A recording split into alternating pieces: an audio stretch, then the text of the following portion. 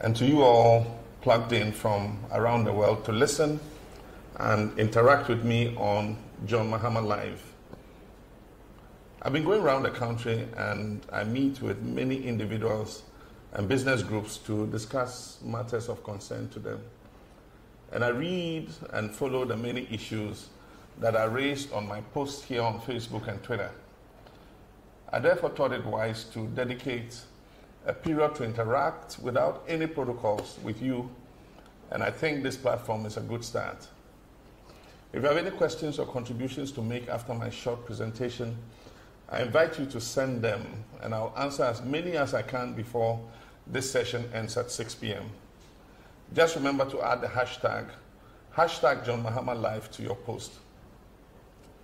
So my brothers and sisters, since the coming into office of the Akufo-Addo-led administration, we've witnessed certain developments that have shaken the very foundation of our people's confidence and trust in the whole financial system. Actions aimed squarely at the indigenous and homegrown banking sector have ushered in a new age of financial exclusion for the already squeezed Ghanaian. Among others, we've seen the licenses of 9 universal banks revoked. Others have been merged. Finance houses and savings and loans companies have also had their licenses withdrawn. And 347 microfinance and 39 microcredit institutions have been shut down. Indeed, we're told that the central bank has so far closed 420 financial institutions that it deems insolvent. The crisis has created major problems in the banking and financial sector, including deepening the already widely held mistrust and lack of confidence in the system by many Ghanaians, and there appears to be no end in sight. It has also dealt a significant blow to the indigenous banks, because such institutions usually have no external support to count on. While this development may appear as a threat to only the businesses that have been shut down, it is in fact a threat to our national security. Indeed, as has been widely touted, ownership of capital matters. The ethnicity of capital is real, and the banking sector and financial system of a country are part of its national security architecture. The developments in the banking and financial system and the matters arising call for great concern for all who have been affected by this financial sector turmoil, especially because it is an issue that threatens our country's national security. We must all be worried about the businesses that have collapsed, the licenses that have been revoked, the massive job losses, the hardship this is causing to some customers, and the trauma of having their lifetime savings in jeopardy. There's also the consequence on the health and well-being of customers and workers, including honoring their obligations as parents by providing for their families and dependents, paying school fees of their wards, and paying rent in order to give their families decent and safe places to lay their heads, among others. These are trying times, indeed, and as a leader of the main opposition party, I cannot look on unconcerned. We cannot look on without our voices being heard and without being on the side of the many people who may be agonizing over the situation because they have lost their capital investments. They've lost their lifetime savings, their jobs, their businesses, or the fear that their deposits are in jeopardy and are therefore uncertain about their future and that of their families. Those who've been hardest hit by these unfortunate developments include especially market women, artisans, cocoa farmers, and the many operators in the informal sector of the economy whose hard work and yet modest earnings oil the wheels of our national economy. In all, it is estimated that more than 20,000 people have already lost their jobs as a result of the financial sector shutdowns. The number could be even higher when you take into account the indirect job losses occasioned by this crisis. Apart from the livelihoods lost, the resolution cost of nearly 20 billion Ghana cedis, as we are told, ultimately becomes a burden on the Ghanaian taxpayer. This comprises the 12 billion for the universal banks that were shut down, another 7 billion provided and expected to be used for the saving and loans institutions and finance houses, and approximately another 1 billion for the microfinance institutions. The current provisions made for the debt in the mid-year review budget amounts to about 3% of GDP, and will, together with the fresh debt incurred in the energy sector over the period of the Akufo-Addo administration, put the fiscal deficit above 11%. And it will move Ghana closer to the debt distress threshold of 60% debt to GDP ratio, even with the rebased figures. There are many valid questions to ask, including whether the revocations and the mass closures were the best options under the circumstances, or whether there were no other options available to resolve the problem. What part did the debt owed by government to its contractors and suppliers play in the insolvency of these financial institutions? And to what extent did the utterances and posturing of the central bank create panic that resulted in a run on many of these financial institutions? It is tried knowledge that no bank or financial institution, no matter how big, can survive if there is a rush on investments, especially when induced by the pronouncements of policymakers or regulators. We can also ask, what role did the macroeconomic challenges and energy sector crisis of the past several years have on the slide into insolvency of some of these banks? And what due diligence did the Bank of Ghana do on the situation before commencing these closures? This is not the first time Ghana has faced a crisis in our financial sector. The Financial Sector Adjustment Program, popularly called FinSAP, during the 1990s, used the Non-Performing Assets Recovery Trust, NPAT, as a vehicle to offload the toxic liabilities of the banks and clean out the financial sector. During the world financial crisis, it was not uncommon that many countries, because of the strategic nature of their domestic financial institutions, provided bailouts in exchange for equity in order to prevent a chaotic meltdown of their financial sectors. As it is, our central bank chose the path of a chaotic resolution and has created grave social and commercial dislocation, with an accompanying huge debt that governments has no clue how to even begin paying down.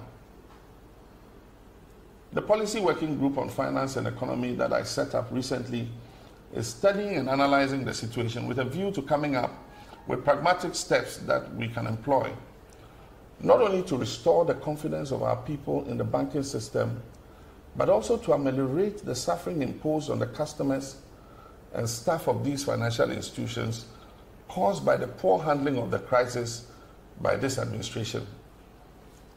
The Policy Working Group will also come up with plans for restoring the indigenous stake and participation in this all-important sector. We'll consider ways to promote greater financial inclusion and innovation, and consider setting up an appropriate vehicle to regulate microfinance and allied sectors in particular, while developing the rural banking sector and enhancing the role of the ARB Apex Bank's supervisory structure. A future NDC administration will assess the effectiveness of the regulatory architecture and identify gaps as well as the needed reforms to promote greater financial stability and growth.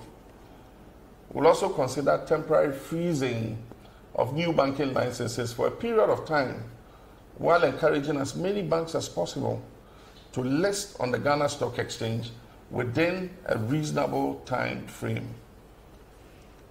We'll look at the receivership and liquidation framework in the Act to make it easier for the administrator to reverse a decline rather than making it automatic for an insolvent bank to be liquidated.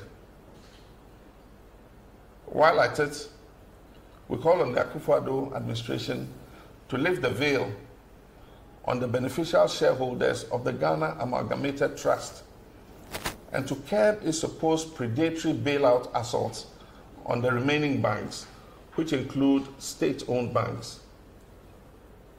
Meanwhile, I wish to assure all those who have suffered in one way or the other as a result of the approach being used by the current administration that we stand by you, and we're working very hard to take over the governance of our beloved country in 2021 and to bring certainty, financial security, progress, and prosperity to all Ghanaians, irrespective of their ethnicity, their family, religion, or political affiliation. Thank you very much. And I'll now go through your contributions and questions and answer them. The hashtag to use, remember, is hashtag John Mahama Live.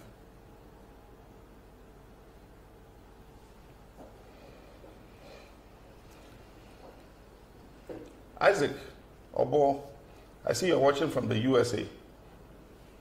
And the question is, what will you do with this situation if given the opportunity? Isaac, thank you very much.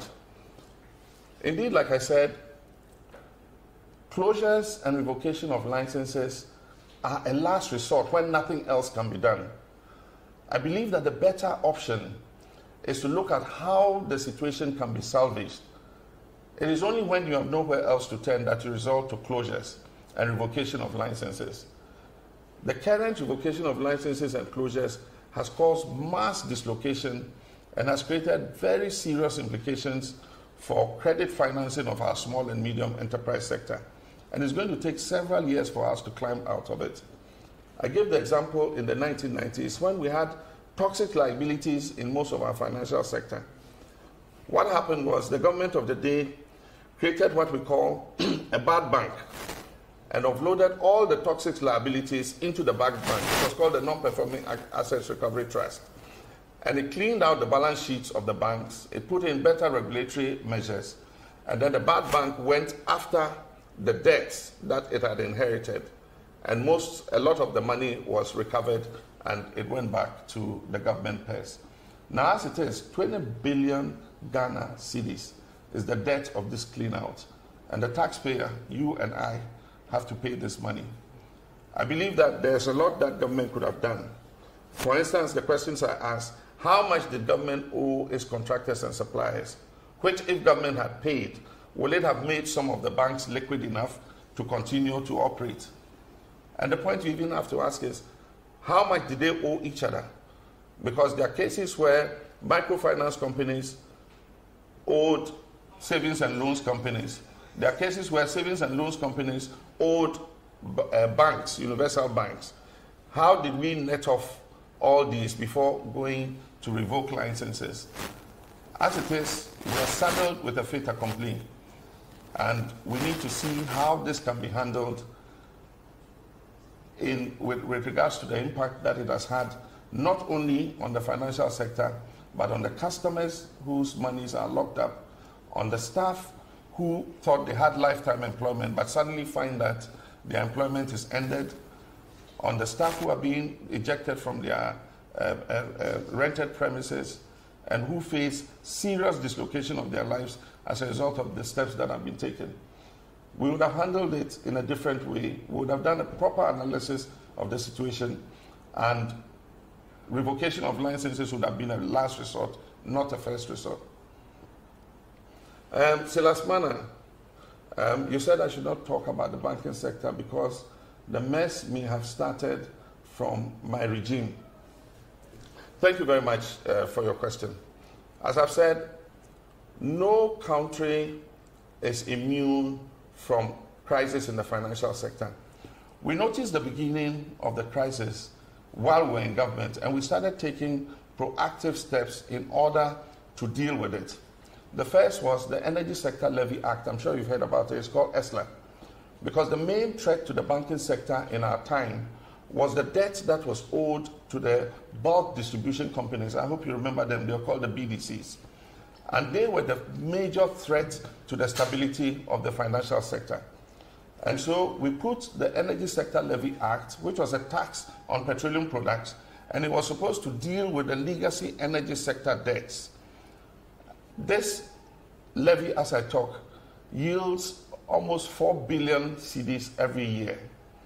And so at the time, with a debt that we realized at 2.2 billion, we knew that the money from the energy sector levy would be able to pay down the cost of government's indebtedness to the banking sector.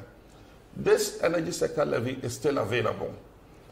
It yields, even with the recent increase, it will yield about 4 billion a year. The question to ask is, how has this government used that money? Because if this government has used that money prudently, then money should be available to be able to address the issues to do with the energy sector. Apart from that, there were several acts that we put in place. The Deposit Insurance Act was passed by Parliament in my time. And the purpose of that act was to ensure every person's deposit, so that in the event that there's a meltdown of any financial institution, because the deposits have been insured, the insurance companies will make good any monies that have been lost as a result of that. And so there were several steps that were put in place. And I believe that as the minority, we should have a say in what is happening currently. Hamida Abdul Wahabi asked, please, what measures will you put in place to facilitate the construction of deplorable commercial roads linking farming communities? I believe that our road network carries the bulk of our transportation. It indeed is the bulwark of our transportation, because if you compare it to rail and aviation and maritime, then the road network is the most used in our country. And so it's important that we have roads that are able to facilitate the movement of passengers and goods across our country. Realizing that we did not have enough money in the budget to finance the road sector, we decided in the Energy Sector Levy Act to increase the amount of money that went to the road fund.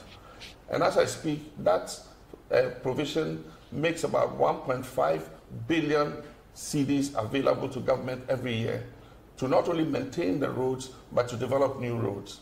Aside from that, we introduced the Cocoa Roads Improvement Project. And that was supposed to take a part of the yearly consortium financing for cocoa to develop and repair the roads in the 5 cocoa growing regions. And I'm sure that everybody in the country saw some improvement in their roads, during the period that I was president. I think that we can revive these projects. A lot of the projects had contractors working on them. And the point you need to know is that contractors do not finish a project in 1 year. And so they present certificates, and as they present certificates, government continues to pay.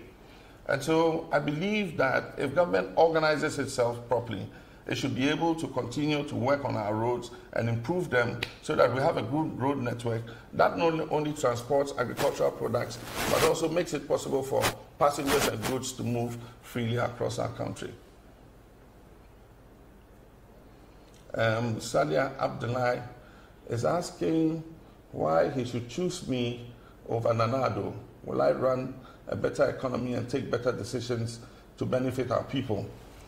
I believe that every government faces its challenges. I faced my challenges.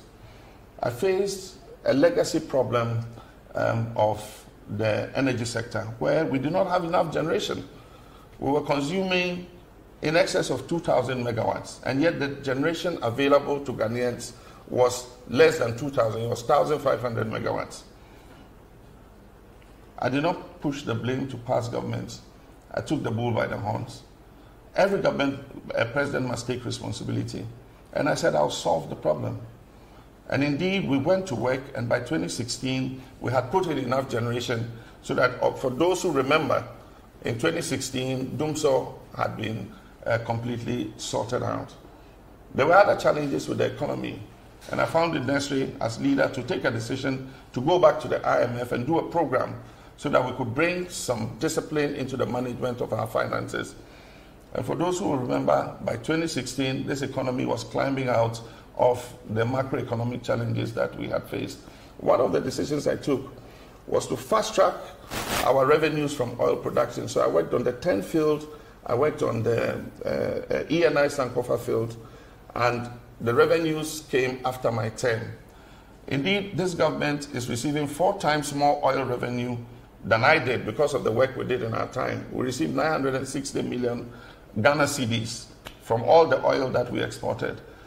This government receives more than 3 billion cedis in oil revenues, and I think that they should be able to manage better with the increased revenues that we made available to them. And I believe that there are things we can do to make this economy better so that it works for everybody and makes opportunities available to all.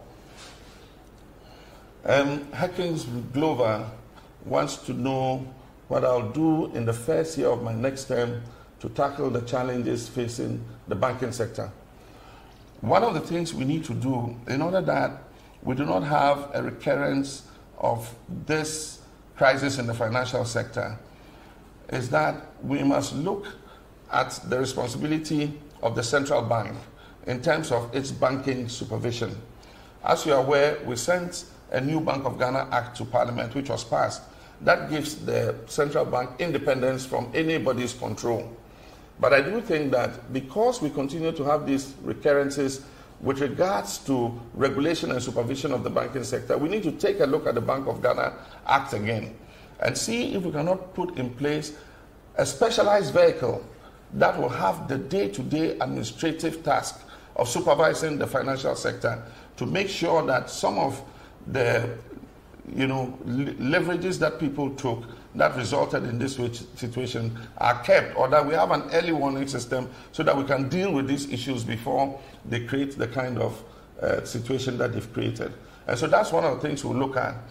In the first few months of coming into office, we'll look at the Bank of Ghana Act again and see how we can improve banking regulation and supervision. Ishak Isa and others watching from Jirapa, and I say hello to all the people in Jirapa. Thanks for joining in. And Ishak says, this is good leadership. No, that's Emmanuel McLean. This is good leadership, says Emmanuel McLean. Thank you, Iman. Thank you very much for your comment. Beauty Amor says, I agree with your comment that businesses are collapsing and that is leading to a high rate of unemployment. That is true. From the rough estimation that we have, about 20,000 people have lost their jobs directly if you take all the category of the 420 financial institutions that have collapsed. But we've not even added the indirect job losses, because right now, as I speak, there are small and medium enterprises that depended on the banks and the microfinance institutions for capital to continue to do their business.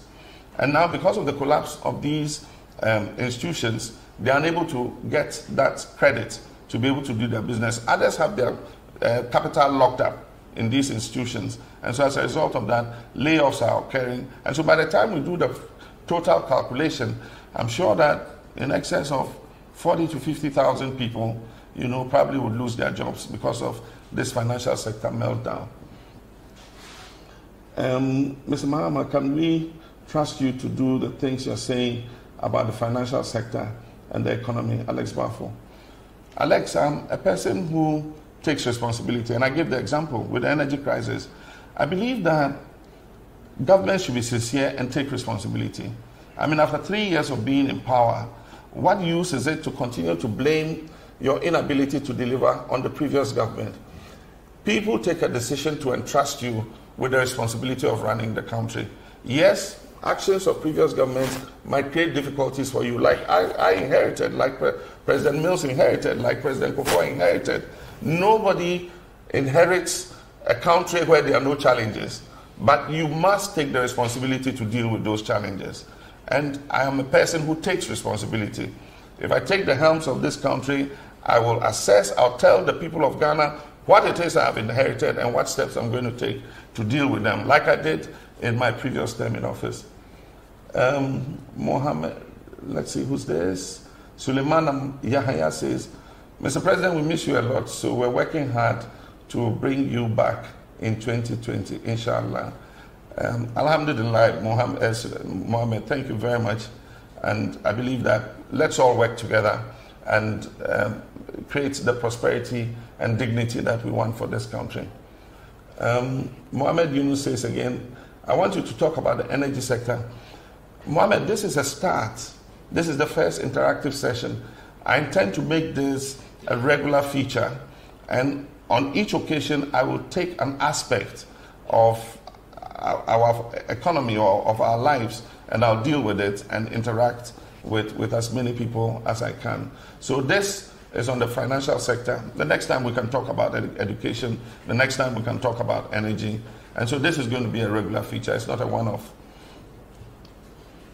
Mickey says, how will you regulate the banking sector as a tough leader? The responsibility for regulating the banking sector rests primarily with the central bank. But of course, government is not divorced, from the effects that will happen if that regulation is not carried out well. And that's why I'm saying that as president, I'll take another look at the Bank of Ghana Act, and we will create a special purpose vehicle that has the day-to-day responsibility of regulating that sector in order that what we're seeing today does not happen again. And so that's one of the things that we can do. Ademu says, please, we want Radio Gold and Muntie back on air. I think it's a pity that these two stations have been taken off. The authorities are hiding behind regulation and law, but in the end, it is about free speech and it's about press freedom. I believe that Nana Akufo-Addo, who touts himself as a human rights advocate and an advocate of free expression and free speech, must feel very embarrassed about the closure of these two stations. The bottom line is that these stations are deemed to be anti-government and pro-opposition, and that's the main reason behind their closure.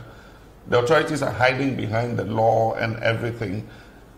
The duty of regulation, when it has to do with the rights and freedoms of people, is not to vitiate those rights. It is to create a situation where you are able to correct any infractions of the law that have taken place. And so if Radio Gold and XYZ have infracted the law, the duty of the NCA is to assist them to come within the ambit of the law. And so give them a period and tell them that within this period, we want you to come back, on the side of regulation.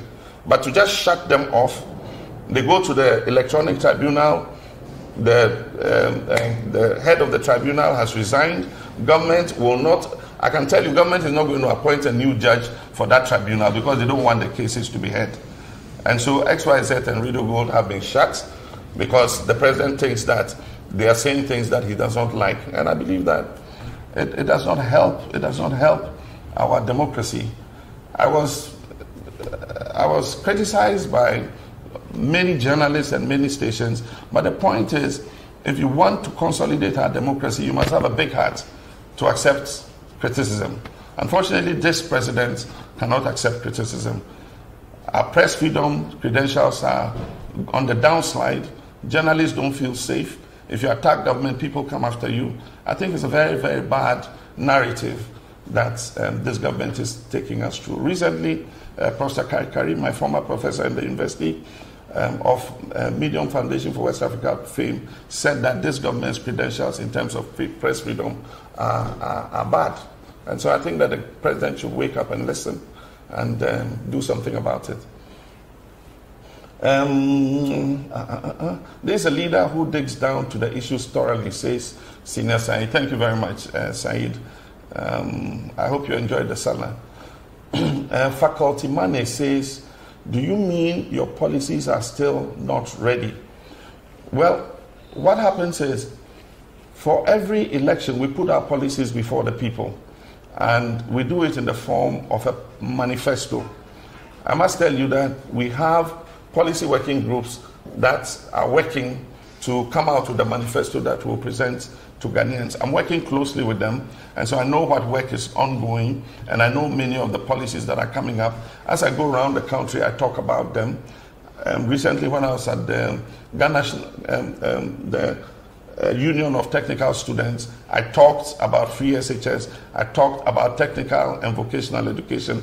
And so, yes, I'm on top of the policies, but we'll put it together and present it to Ghanaians as a comprehensive policy document in all sectors when we present our manifesto to the people of Ghana for the 2020 elections. Dumedi George Wilson says, thank you for this initiative, Mr. President. You should do this often. What is your take on the new education curricular reform being worked on by the MPP? Our policy working group on education has flagged this issue because the curriculum is key to the quality of education that our people have. I think that more consultation should take place. Recently, I heard there was a workshop to present the curricula to teachers, and there was a fallout in respect of allowances and all that. But I hope that that is part of the process of consultation so that all of us can have an input. One of the major dissensions I've heard is that teachers who were responsible for social studies say that the social studies subject has been taken out of the curriculum. We need to look at it and see what the issues are. There are also changes in some of the syllabi that try to reform the history of our country. I think that these are things that all of us must look at, and there must be public engagement so that we know what our children are learning in school and to make sure that they'll come out to be dignified and responsible citizens of our country. Let's see who's next. Prosper Mensah asks, the Vice President Baumia has consistently been uncivil when talking about you, but you never respond. Are you going to remain silent for him to deride you? I've been in politics or in public service since 1996, and that is almost 23 years ago. I believe that we must always be responsible in our discourse and that we must be civil in the way we address each other. And so I'm not a person who will go deriding anybody. I try to maintain the discourse at a level where people will listen and the discerning Ghanaians can make a choice. And so it doesn't matter who is uncivil to me or who abuses me or who throws insults at me. I know he calls me the incompetent one or something like that, but it doesn't really bother me. I think that the people of Ghana are discerning and they can tell, you know, I mean, the contribution that I've made to our public service since I've been in politics. I'll continue to respond as civilly and courteously as possible. And I think that it's for all politicians to learn. Politics need not be dirty.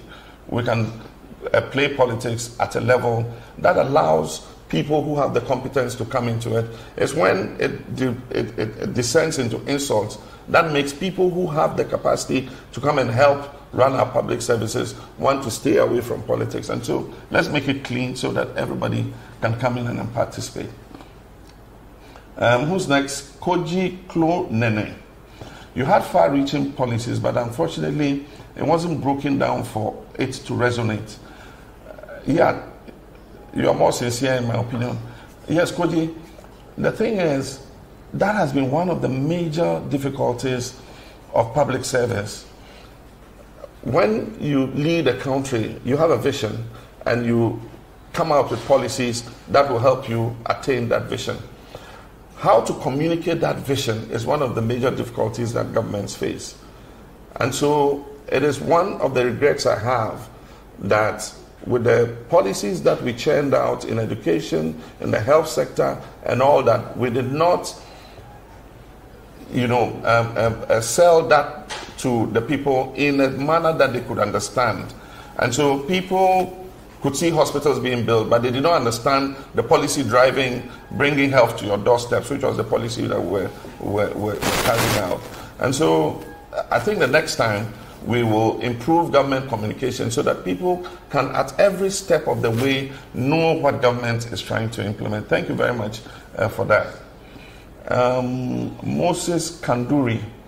He says, I'm interested in the strategy to support financial technology, fintech in Ghana, to be competitive in Africa and the world. I think that that is important, and I believe that is an area that you should continue to pursue.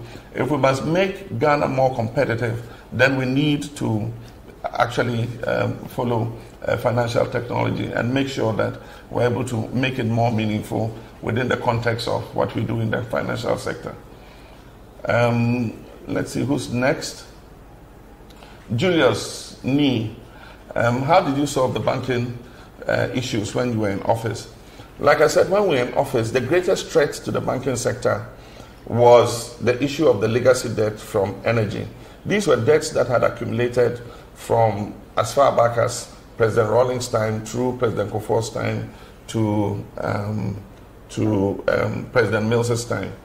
And the debt to BDCs alone, because companies had to give them letters of credit which they had defaulted on, was threatening the stability of the banks. And so that's why we introduced the Energy Sector Levy Act. And I remember at the time we introduced it, our colleagues in opposition were very opposed to it. They said we're overtaxing Ghanaians, and that as soon as they came, they were going to remove the ESLA. Unfortunately, or should I say fortunately, they came into office, and the ESLA is not only very much alive, indeed just recently in the media review, they have increased it. And the question we want to ask is, what is the ESLA being used for? Is it being used for the purpose that we introduced it? You know, this was brought as a special purpose vehicle to be able to raise monies to pay down the energy sector debt. Since we left, the ESLA has increased in how much it brings in, from 3.5 billion to almost 4 billion or more every year.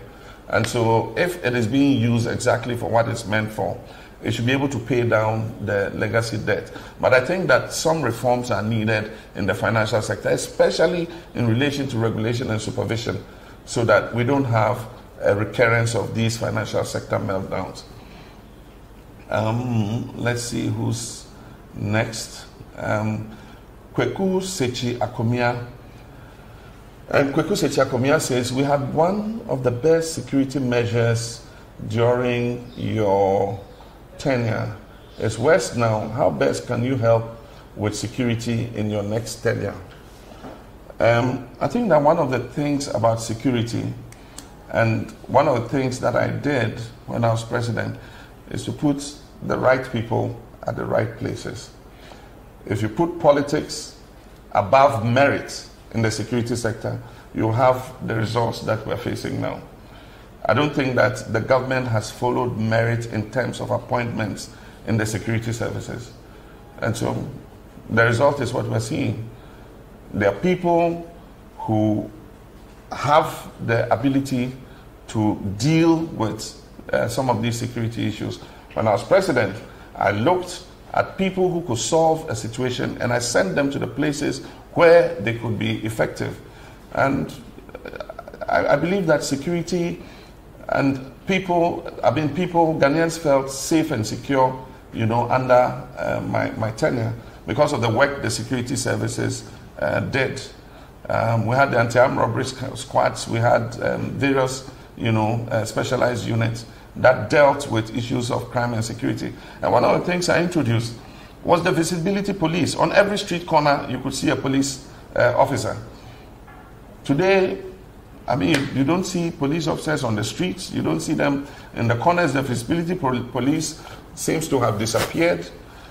Just the fact that the police are out and about makes the criminals, you know, very careful before they execute anything that is untoward. And so these were some of the things we introduced: visibility police, community policing, and all that. And I believe that there are many other, you know, things that we can bring to make Ghanaians feel safe and secure in their own country. Adams Ahmed, you're watching from Accra. You want to know what policies I would recommend to get private businesses to become the engine of growth. I believe that they must not only be the engine of growth, and it's not only private businesses. I believe that indigenous Ghanaian private businesses must be the engine of growth. If you look at the contribution of the Ghanaian private sector to our GDP, Compared to the 70s, it has fallen. In the 70s, the contribution of the Ghanaian private indigenous sector was above 50% of GDP.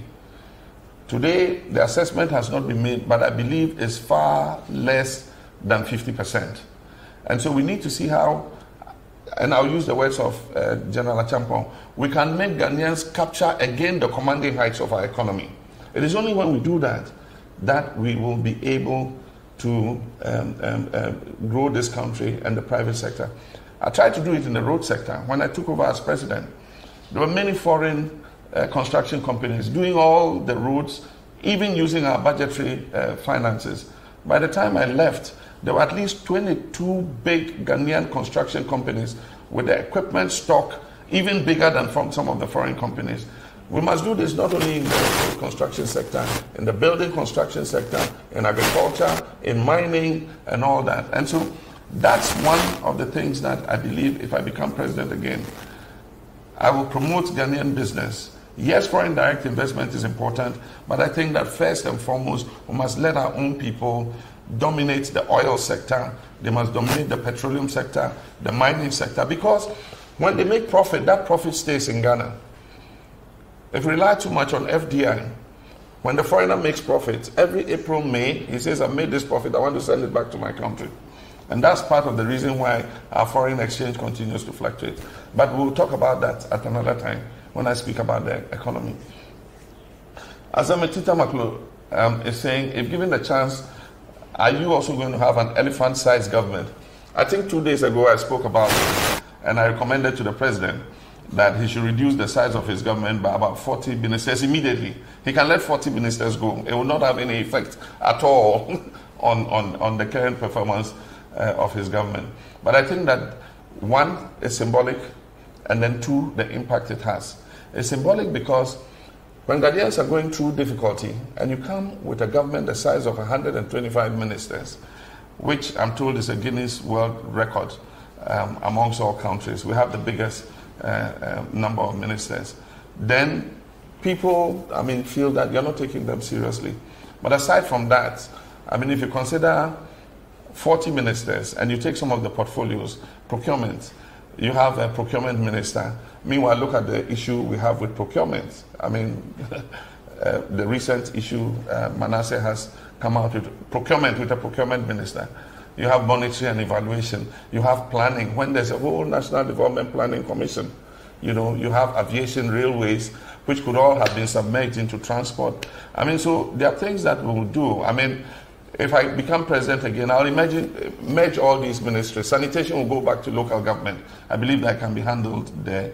Aviation and railways will go back into transport. For business development, procurement, and all those other ministries, they will just be scrapped completely and will drastically reduce the size of government. I believe that the government and the nation can run with a smaller number of ministers than we currently have. Let's see. We have some more time, so let me see who's next. Henry Abutu, looking at the over 20 billion to be spent, don't you agree that the cost of collapsing these financial institutions could have been used to do same? Indeed, some people have come to say that we could have bailed out these financial institutions with a fraction of the 20 billion that we're going to spend to clean up. And I don't know how much, but if we had 20 billion to spend, I don't believe that these institutions would have gone under. And so that's why I asked all those questions. And part of the problem, I said, if you create panic in the system, no bank can survive, because what banks do is they take deposits and they operate on the principle that not everybody who's deposited money with them will come for their money on the same day. And so they lend some to people. So at any one time, banks are exposed because they have money that they've lent to people. And not everybody will come for his money the same day. And they create what we call creation of credit, if you study economics. And so if the regulator creates a panic situation by the pronouncements he makes, you must reach 400 million capitalization by this day, or else I'm going to shut you down. And then every day you open the bank doors and everybody is going and taking his money, any bank will collapse. Even Barclays, if everybody goes there today and takes his money, Barclays Bank will collapse. And so what kind of situation did we create? That led to what happened. But I think that it's crying over spilt milk. We are landed with a 20 billion debt, and it's become the debt of the taxpayer. Seduji Goji says, what policy will your next government put in place to protect financial institutions against non-performing loans? In my time, we introduced the Credit Reference Agency or Bureau, so that if somebody applied for a loan, the banking sector could ask the Credit Reference Bureau. That will look and see if the person has defaulted on loans from other banks before. And that will all guide whether they give the loan or they don't give the loan. And so that's one of the things that we introduced. And so the credit reference system is available today. I also talked about the Deposit Insurance Act that we passed. And the Deposit Insurance Act was meant to insure all deposits. And so all banks were required to insure the deposits of their customers, so that in the event that the bank went under, the insurance companies would be responsible for reimbursing whatever losses were done. Then apart from that, I said banking supervision must be strengthened. This is not the first time. It has happened, and it happened again. If banking supervision is not strengthened, it's possible that because of Bank of Ghana's monetary policy and all that, they do not have enough time to look at banking supervision and regulation properly. And so a special vehicle that will prioritize banking supervision is something that I would work on if I become president again. Abdul Hamid, he says, it's great to see you're taking advantage of social media. My question is, have you noticed the high cost of data, and what are your plans towards making internet affordable for all? Well, Hamid, I was Minister of Communications before, and one of our objectives in all this liberalization that took place and the IT revolution was to make, telecommunications and IT affordable for all people. Unfortunately, the cost continues to go high, also because of the taxation that is put on it. Recently, government has increased the communication service tax again.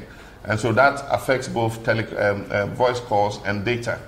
And so what we need to do is to see how we can cut down costs as much as possible. The more you have traffic, the more cheaper the costs become.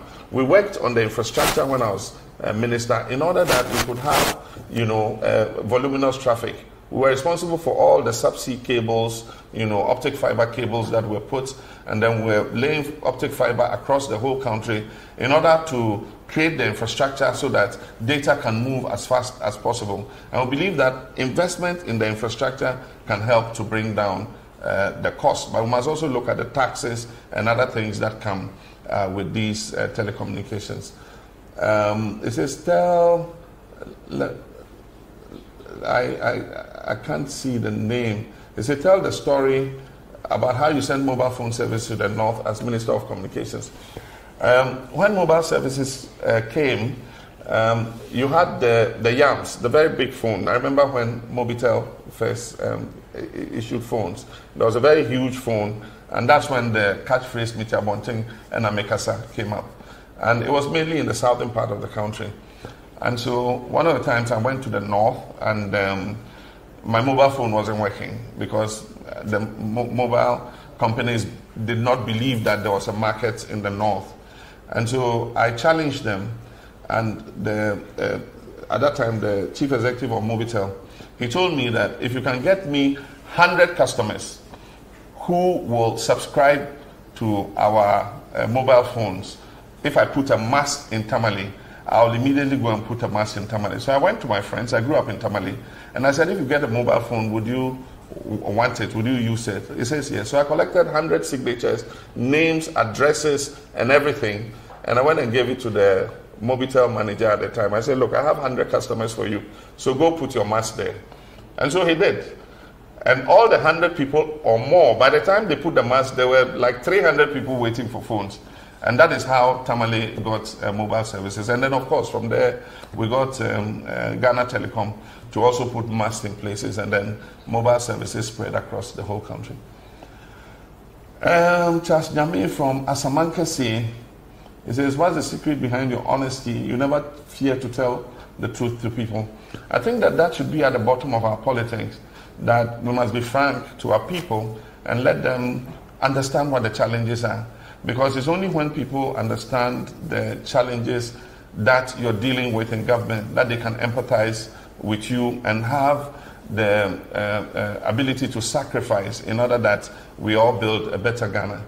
And so I'll continue to be as frank as I can. I'll continue to tell the truth to people. In the last election, I say we faced what we call an incumbency disadvantage because I knew what the economy could take. And I knew that some of the lofty promises being made, could not be supported by the state of the economy at the time. I met people who said, oh, well, MPP is promising, so you to promise anything. After all, it's the political power you want. But when you have the power and you're faced with delivery on the promises, what do you do? And so I'll always tell the truth to the people of Ghana. If I get voted to serve, I'll serve. And it's left to the people to decide. Well, it's already 1 hour, and I've enjoyed this session very much. The questions and comments were dropping so fast, but I'm happy I answered as many of them as I could. As I said, this is not the last interaction. This is just the first. I'm going to try and interact with you on as varied topics as possible. Education, agriculture, economy, healthcare, and so we'll interact again. And for those of you who could not get through to me to answer the questions, I'm sure that we'll find a way of looking at your questions, and if we can get back to you, we'll do that. But join me again, and let's continue to engage with the hashtag John Mahama Live. I'll be back with you again soon. Thank you very much.